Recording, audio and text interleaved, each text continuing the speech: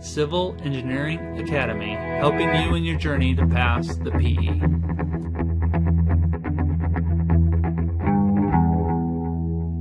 Alright, welcome to Civil Engineering Academy. Today we are solving a problem from Geotech. The problem states find the lateral force per unit length of the retaining wall. So it must be pounds per foot. The wall is at rest. And we're given a Q, which is a surcharge load. So this is like a car or something. Distributed load, 100 pounds per foot squared. Unit weight of the soil is 120 pounds per cubic foot. 29 degrees is the friction angle. And cohesion is 0. There's our wall, 12 feet in depth. So how are we going to solve this?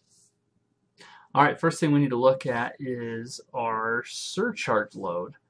So what's happening behind this wall is you're getting a force acting on the retaining wall that looks like this. Okay, this is our surcharge load. And the value of this is going to be, well, another key component about this wall is that it says it is at rest. And if you are solving this using the Civil Engineering Reference Manual, Chapter 37 deals a lot with retaining walls. But because this is at rest, there's things called coefficients of active, earth pressure coefficient, passive, and at rest. Ka, Kp, K0. And we are going to be using K0 because it told us the wall was at rest. So we're going to use K0. And in the Civil Engineering Reference Manual, if you look at equation 37.21, it gives us K0 is 1 minus sine of phi. So let's go ahead and solve for that. 1 minus sine of 29 degrees. That gives me 0.515 equals K0. Okay, so the surcharge load, what it's doing behind the retaining wall is it's giving us a force that looks like this. It's distributed, and it's basically a rectangle. And the value of this is going to be, you always have to apply your factor depending on what kind of wall conditions you're dealing with. In this case, it's a wall at rest, so it's K0 times Q times the height of the wall. That's the value of this. But we also have to account for the soil, and the soil is a triangular load here. Okay, so it's acting along that retaining wall, and it looks like the loading looks like this. So the deeper you go, the more the load is. So the value of this down here, what's acting on it, is going to be K0 gamma H. K0 gamma H. Okay?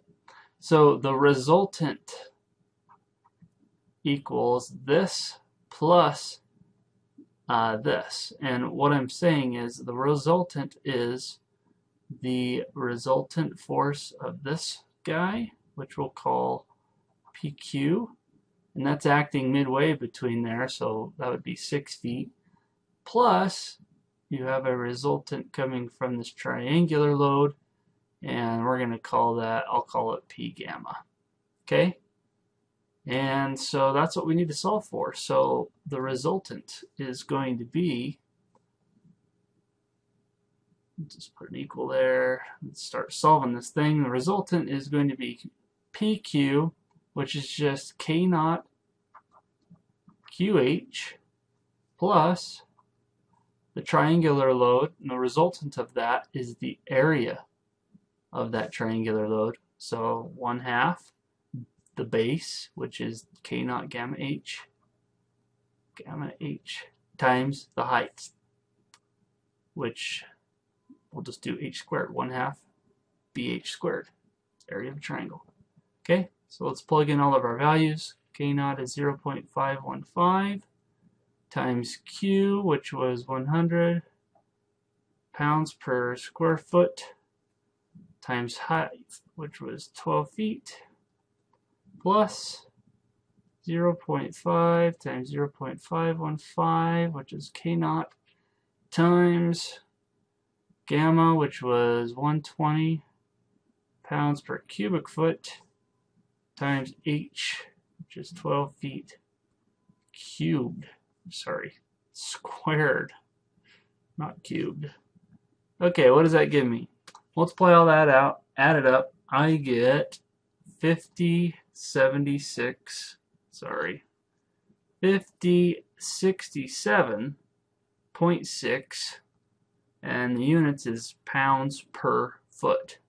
So that gives us unit length of force per unit length. Okay, so 5067. So the closest answer there is A for this guy. So this one isn't too tricky. If you're familiar with retaining walls, study up on chapter 37 in the Civil Engineering Reference Manual about how to solve these. If there was a water table here, that would change things. Might throw you off because of the surcharge.